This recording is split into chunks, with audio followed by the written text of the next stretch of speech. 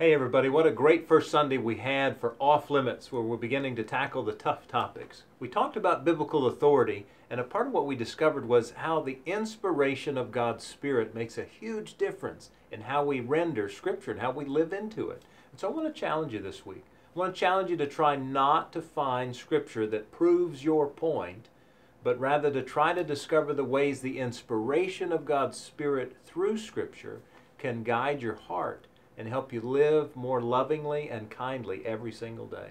I hope that's a gift for you, and I look forward to seeing you next week. Take care.